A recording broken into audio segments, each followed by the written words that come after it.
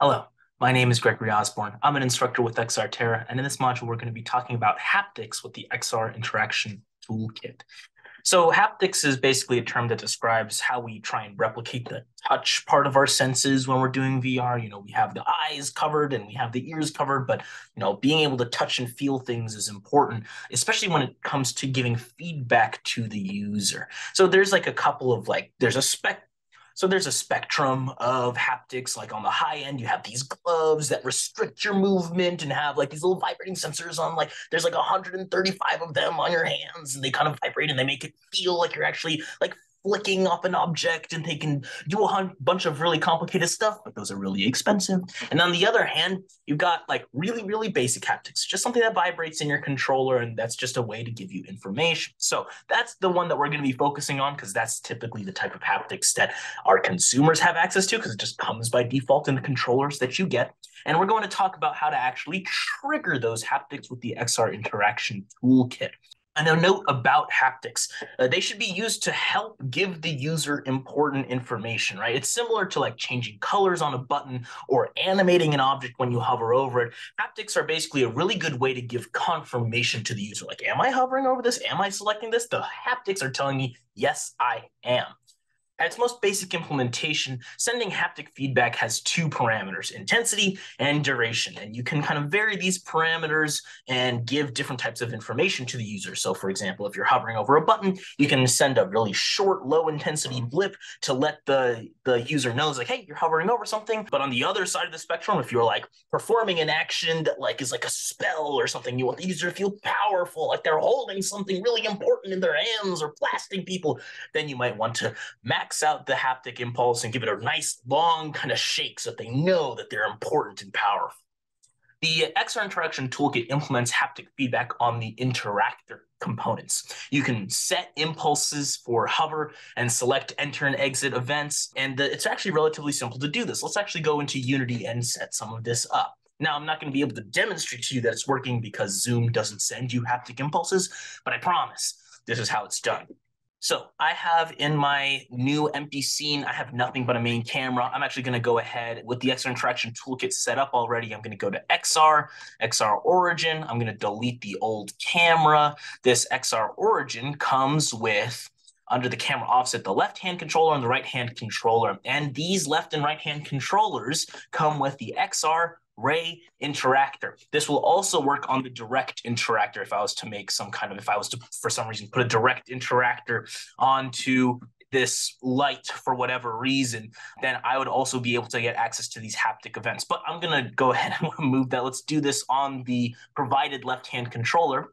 In the XRA Interactor, there's a section over here near the bottom of the component that's called haptic events. And if I open this up, it gives me a list of events that can trigger haptics on the interactor. So for example, on select entered, if I want to give the user feedback, it's like, yes, you did in fact select, I can check this box and it asks me for the haptic intensity between 0 and 1, and it asks me for the duration. Now for select entered, let's say I just grabbed something, maybe I would put it at like 0.4 and then have a duration of like, I don't know, 0.2 seconds. And then if I wanted a haptic event when they let go, I could do one that's maybe a lot smaller or something and maybe a lot shorter. So there's on select entered and exited. There's also on hover entered and exited. Canceled is when something else like interferes with it. So it's like, oh, you dropped it or something else grabbed it from you or whatever. That's when select canceled happens. It's kind of hard to replicate. And typically you don't really need haptic feedback for that anyways, but they have it as an option. So we have it for on select. We have it or on hover. You can also allow playing haptics on hover events even if you are being selected. So there's like a checkbox. It's like if I'm selecting something and I hover over something else, do I let the hover event still happen? And right now it's checked by default. But that's kind of the basics of how to set it up with the XR Interaction Toolkit. If any interaction that comes from the Interaction Toolkit, you can make it so that on select entered, a haptic event gets played. But this is going to apply to every single thing that you can select or every single thing that you can hover over. This is kind of like your baseline haptic feedback about interacting with the application. However, what if I wanted to trigger it not on hover or not on select? I want to, like, for example, that example that I had of like casting a powerful spell. What if when that spell is cast, I want to give a bunch of haptic feedback to the user? Well, that would be done through script. So let's go ahead and create a script just as an example, just to show you the line of code that you would use. Because again, I can't really demonstrate for you that the haptic feedback is working. But let's go ahead. I'm going to create a C# script. I'm just going to call this haptic feedback. And I guess I'll just put this onto the left-hand controller. It doesn't really matter where we're going to put it on for now, because you're not going to be able to tell that it's working. And I'm just going to go ahead to left-hand controller, and it's on here, haptic feedback. Let's open this up. In order for me to access the haptic feedback stuff, I'm going to need to reference the XR base controller, something that I can't do. If I try and type XR base control, it's not going to show up. That's because all of this is included in the namespace using Unity Engine .xr.interaction toolkit. So once I've added this namespace, I can define an XR base controller, and you do need an XR base controller. What this is it basically includes either the XR controller action-based or XR controller device-based, which is kind of an older implementation. So this kind of contains both of them. So you define an XR-based controller. I'm going to call it this controller for now. And I guess on start, I'm going to say this controller. I'm going to set it equal to get component XR base controller. It's just going to find the XR base controller that exists on this game object. We put it on the left hand. And then I'm going to, I guess I'll make this a public custom function so I can call it from a Unity event. I'm going to declare a public void send haptic feedback. There we go. And inside this function, all that it's going to do is I'm going to access this controller.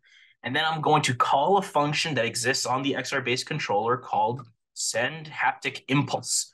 Send haptic impulse is a function that accepts two parameters. The first is a float that represents the amplitude from 0 to 1. And the second is a duration, which I guess can last as long as you want, but you usually don't want to have haptic feedbacks that go for 5 seconds or whatever, because that's not really useful information to the user at that point. I think in this case, I'm just going to I'm going to pass it the maximum amplitude, and I'm also going to pass it a duration of 1.5 seconds. Why not? And I end it with a semicolon. And we're going to save this. I'm going to go back into Unity.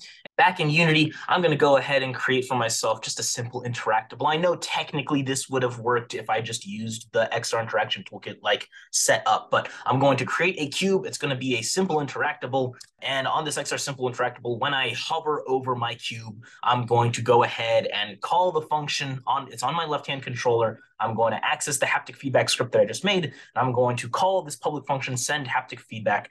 I'm going to go ahead and save my scene so that doesn't crash or whatever. And then I'm going to hit play. And when I hover over the cube, it will, even with my right hand, or where am I? Where did I go? Oh, there's the cube. And even when I hover over with my right hand, it's my left hand that ends up doing the vibrating. And it's vibrating quite a bit. But yeah, so I am able to trigger haptic feedback on my controller.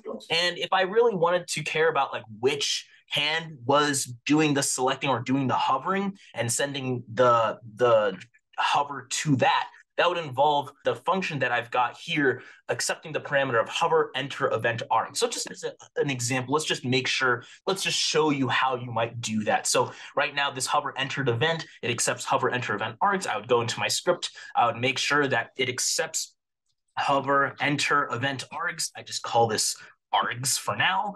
And with this args, I would then, instead of this controller, I would type args dot interactor object. So I have the interactor game object. Then I'd find its transform. And on this transform, I would say get component XR base controller. There we go. And then on this XR base controller, I would then send the haptic impulse to the specific controller that has just selected me. I guess I could just use the same 1F, 1.5F, and I'll comment out the old implementation. I'm going to save this script. I'm going to go back into Unity.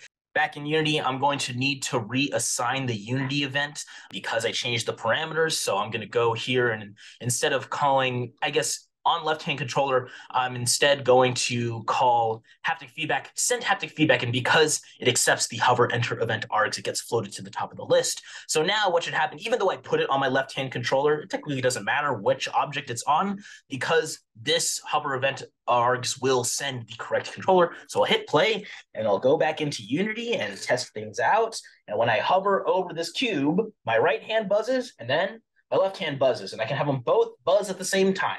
And that's because we're using that information about which controller is the one that hovered over this cube, using that information to send haptic impulses on that specific controller. That's going to be our introduction to haptics in the XR Interaction Toolkit. Hopefully this is useful to you, and we'll see you in the next module.